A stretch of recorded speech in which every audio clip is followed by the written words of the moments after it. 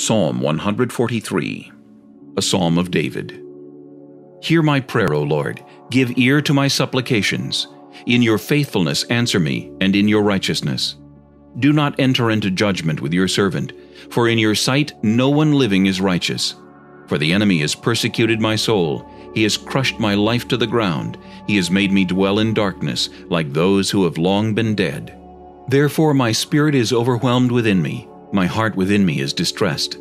I remember the days of old. I meditate on all your works. I muse on the work of your hands.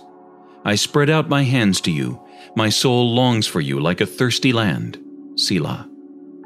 Answer me speedily, O Lord. My spirit fails. Do not hide your face from me, lest I be like those who go down into the pit. Cause me to hear your loving kindness in the morning, for in you do I trust. Cause me to know the way in which I should walk, for I lift up my soul to you. Deliver me, O Lord, from my enemies. In you I take shelter. Teach me to do your will, for you are my God. Your spirit is good. Lead me in the land of uprightness. Revive me, O Lord, for your name's sake. For your righteousness' sake, bring my soul out of trouble. In your mercy, cut off my enemies, and destroy all those who afflict my soul. For I am your servant.